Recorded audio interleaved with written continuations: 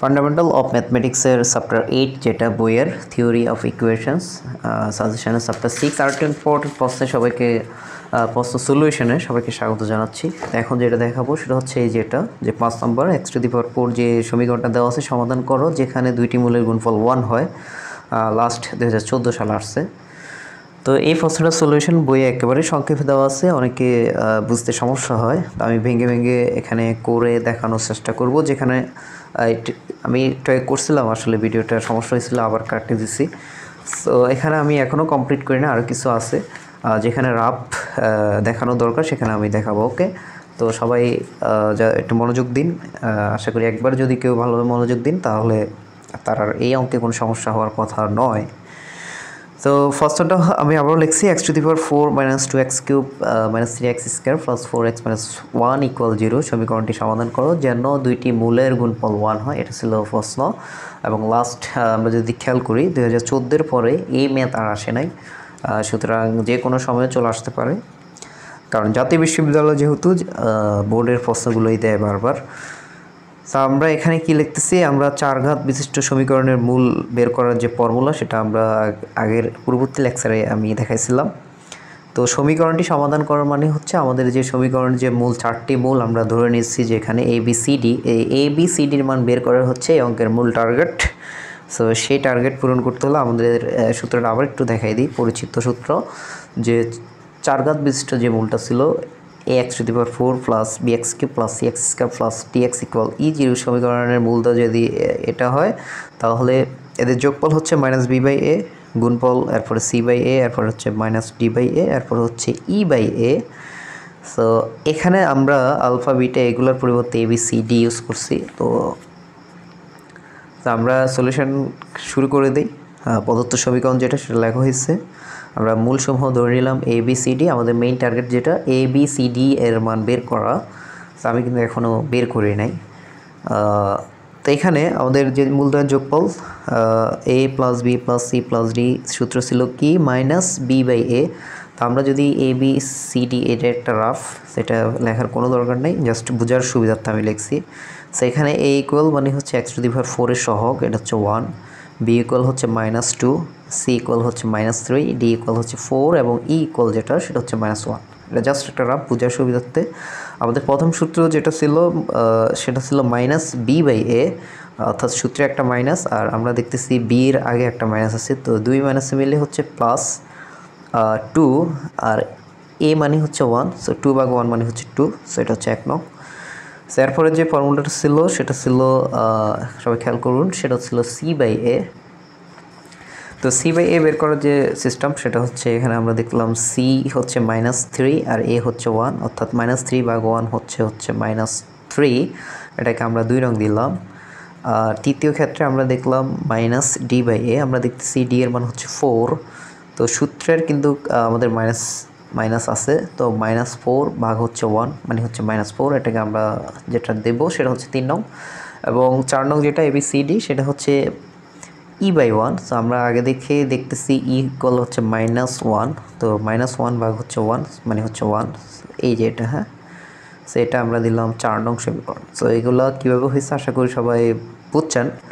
সেগুলো কীভাবে লেখে আমরা প্রথমে, তো এটা কোনো সমস্যা হবে না। এরপরে আমরা এটা প্রথমে এই যে AB + AC এই যেটা বুঝাচ্ছি, এরপরে AD, এরপরে BC, BD, এরপর হচ্ছে CD। হ্যাঁ, এগুলা লিখবেন। আর তিনটা কীভাবে মিলাবেন, এটা হচ্ছে প্রথমে ABC, এরপর হচ্ছে ABD, এরপরে BCD। ওকে, ABD, এরপরে ACD আছে, এরপরে হচ্ছে BCD। হ্যাঁ, এটা কেবল -4, অর্থাৎ আমরা সামনে থেকে পিছনে যাব, বাট পিছন থেকে সামনে আসা যাবে না, BA হবে না, কিংবা DC এরকম লেখা যাবে না।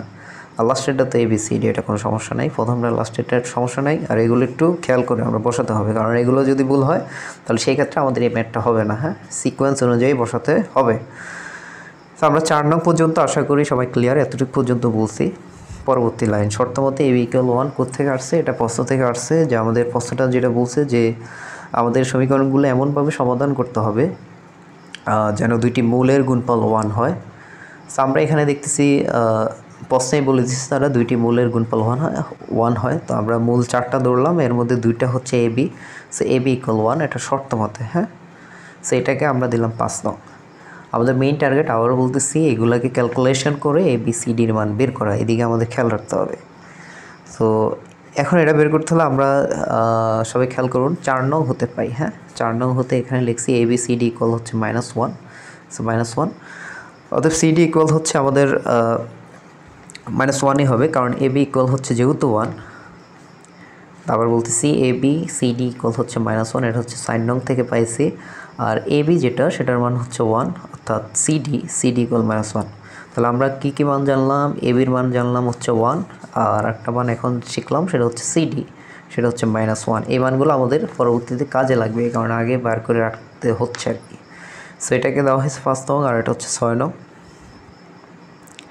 পরের লাইন, সো 3 নং হতে আমরা যেটা পাইছি, আমরা ABর মান লাগবে আমাদের A প্লাস B এর মান লাগবে। সবাই খেয়াল করুন, আমাদের A প্লাস B এর মান লাগবে, ABর মান লাগবে, তারপরে C প্লাস D এর মান লাগবে, CDর মান লাগবে। তো আমরা A প্লাস ABর মান পেয়েছি, আর এখন আমাদের যেটা প্রয়োজন সেটা হচ্ছে A প্লাস B, এবং আরেকটা যেটা সেটা হচ্ছে C প্লাস D। এগুলো আমাদের মানগুলো লাগবে, তো এই কারণে আমরা এগুলো নিয়ে কাজ করবো এখন। তো 3 নং হতে আমরা যেটা পাইছি এটা এখানে সেটা লেখা হয়েছে ABC plus ABD plus ACD, এই যে প্লাস BCD ইকুয়াল -4। এখানে যদি আমরা AB কমন নিই তাহলে C প্লাস D। এরপরে এখানে হচ্ছে আমরা CD যেটা সেটার মান ছিল -1, তো -1 ইন্টু A মানে হচ্ছে -A, আর এখানে হচ্ছে যে CD -1 তাহলে -B ইকুয়াল হচ্ছে -4।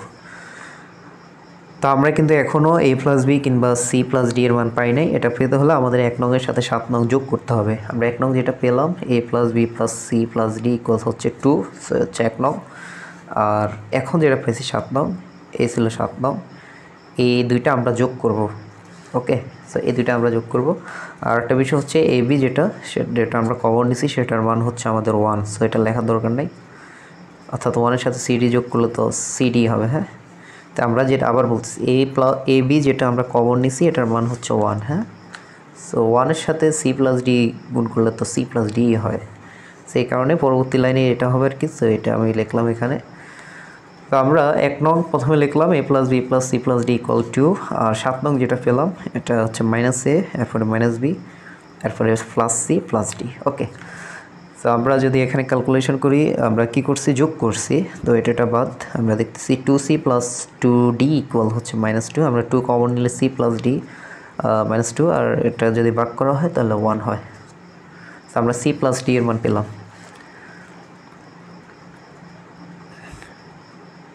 তো C প্লাস D এর মান পেলাম। আমাদের আরেকটি মান যেটা দরকার সেটা হচ্ছে A প্লাস B এর মান দরকার, হ্যাঁ। অর্থাৎ A প্লাস B এর মান এবং AB এর মান যদি আমরা পেয়ে যাই তাহলে আমরা A মাইনাস B এর মানও পাবো, এবং সেটা দুইটা যোগ করলে এরপরে আমরা AB এর মান পাবো আর কি। সেই কাজগুলো প্রসেসগুলো মানে কয়েকবার প্র্যাকটিস করলে হয়ে যাবে। তো আমরা যেটা পেলাম C plus D equal -1। So এখন আমরা 1 নঙ্গে যেটা পেলাম সেটা আবারও লিখি, যে A plus B plus C plus D equal হচ্ছিল 2, তাহলে AB ইকুয়াল হচ্ছে 3। কীভাবে 3 হয় সবাই খেয়াল করুন। A plus B plus C plus D এর মান যেটা সেটা ছিল -1, এই যেটা C প্লাস D ছিল -1, তো C প্লাস D এর পরিবর্তে আমরা -1 লিখতে পারি, ইকুয়াল হচ্ছে 2। তাহলে AB ইকুয়াল 2 প্লাস 1 মানে হচ্ছে 3। ওকে, তো আমরা এখন A প্লাস B এর মান জানি 3, আর AB এর মান আগে পাইছি 1, এই যে এটা। সেই দুইটা ক্যালকুলেশন করে এখন আমরা A মাইনাস B এর মান বের করতে পারবো। তো আমরা জানি যে A minus B whole square equal A plus B whole square minus 4AB। তো এটা √5 হয়েছে কীভাবে সবাই খেয়াল করুন। তো এই লাইনটা আমি এখানে দেখাই, এই যে অংশটা A প্লাস B এর মান আমরা যেটা পেলাম সেটা ছিল 3, সো 3 স্কয়ার মাইনাস 4, আর AB এর মান হচ্ছে 1। সো এটা যদি করি এখানে হয় 9 মাইনাস 4, হ্যাঁ 9 মাইনাস 4 মানে হচ্ছে 5। সো এটা ছিল A মাইনাস B হোল স্কয়ারের মান হচ্ছে 5, অতএব A মাইনাস B ইকুয়াল √5, হ্যাঁ হোল স্কয়ারের দিকে চলে আসলে √5, ক্লাস 7-এর অঙ্ক। তো এখন আমরা A প্লাস B এর মান পেলাম আর A মাইনাস B এর মান পেলাম। আমাদের মেইন টার্গেট যেটা বলছি A এবং B এর আলাদা আলাদা মান বের করা, এটা করতে হলে আমাদের এই দুটা যোগ করতে হবে। সো আমরা কী পেলাম? A plus B equal 3 R A minus B equal √5। আমরা যদি যোগ করি সো B ক্যান্সেল, সো আমরা পাচ্ছি 2A ইকুয়াল 3 প্লাস √3। সো আমরা যদি এখানে এক নং এটার সাথে, সো এটা যদি নং দেই 7 নং, সো এটা যদি 8 নং দিই আর এটা যদি কত নং দিই 9 নং। ওকে, সেখানে কী করা হয়েছে 8 + 9 করা হয়েছে। হ্যাঁ, তাহলে 2a এখান থেকে এর মান পেলাম। এখন যদি আমরা 8 - 9 করি অর্থাৎ 8 নং থেকে 9 নং বিয়োগ করি তাহলে আমরা b এর মান পাবো কীভাবে? a + b ইকুয়াল হচ্ছে আমাদের কত 3 আর a - b ইকুয়াল হচ্ছে √5। সেটা যদি বিয়োগ করা হয় এটা মাইনাস, এটা হয়ে গেছে প্লাস, এটাও হয়ে গেছে আমাদের মাইনাস। তো এখানে আমাদের এই যে a বাদ বাকি থাকছে 2b ইকুয়াল হচ্ছে আমাদের কত 3 - √5। তো অতএব b ইকুয়াল আমরা যেটা পাবো সেটা হচ্ছে 3 - √5 ভাগ হচ্ছে 2। সো b এর মান এভাবে বের হয়েছে। ওকে, আমরা যোগ করে এর মান বের করলাম আর বিয়োগ করে b এর মান বের করলাম। একইভাবে আমরা যখন c + d এর মান পেলাম, এই যেটা -1 আর cd যেটা সেটা ছিল -1। সো এখানে আমরা যে আগেরটার মতো আমাদের c - d এর মান লাগবে। সুতরাং আমরা যেটা লিখব, সুতরাং c - d whole square equal কি সূত্র হচ্ছে a + b হোল স্কয়ার মানে c + d whole square minus 4cd। সেটার মান হচ্ছে -1 স্কয়ার -4 ইন্টু হচ্ছে -1, তাহলে এই ক্ষেত্রে হয় 1 প্লাস হচ্ছে 4 মানে হচ্ছে 5। তো এটা হচ্ছে c - d হোল স্কয়ারের মান 5। অতএব c + d ইকুয়াল হচ্ছে আমাদের √5। ওকে, আমরা c - d এর মান পেলাম -1 এবং c + d এর মান পেলাম √5। এখন যদি এটা যোগ করি তাহলে সেক্ষেত্রে হয় এটাকে দিব আমরা কত নং, আমরা অনেক নং দিয়ে ফেলছি ইতিমধ্যে, 9 পর্যন্ত হয়ে গেছে। এটা দিলাম 10 আর এর দিলাম 11। সো এখানে আমরা কি করব 10 + 11 করব। ওকে, c + d ইকুয়াল ছিল কত -1।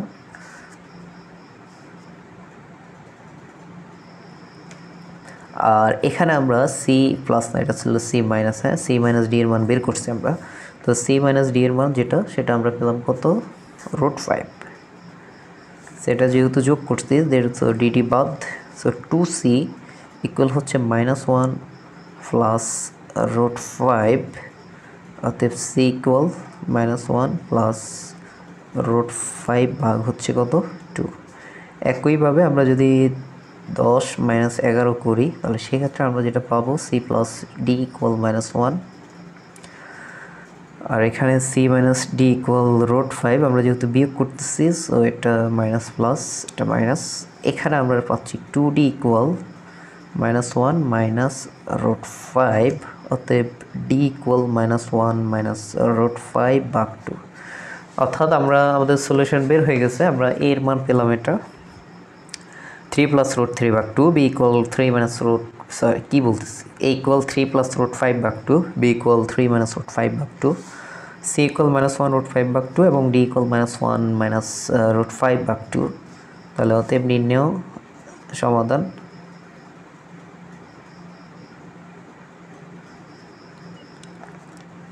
নির্ণেয় সমাধান আমরা যদি প্রথমে a, b এই দুইটা লিখি আর কি, a b এর মান যদি একসাথে লিখি তাহলে সেক্ষেত্রে আমরা যেটা পাবো 3 ± √5 ভাগ 2 এবং cd এর মান যদি একসাথে লিখি c, d ইকুয়াল কত -1 মাইনাস √5 ভাগ 2। দুইটার মানে সেম। অথবা যদি আপনি আলাদা লিখতে চান তাহলে a b c d লিখে এগুলো আলাদা আলাদা লিখে দিবেন 3 + √5 ভাগ 2। সে আলাদা লিখলে সবচেয়ে ভালো হয়। আমরা ক্রম অনুযায়ী লিখবো আর কি 3 - √5 ভাগ 2, এরপরে -1 মাইনাস √5 ভাগ 2 প্লাস -1 মাইনাস √5 ভাগ 2।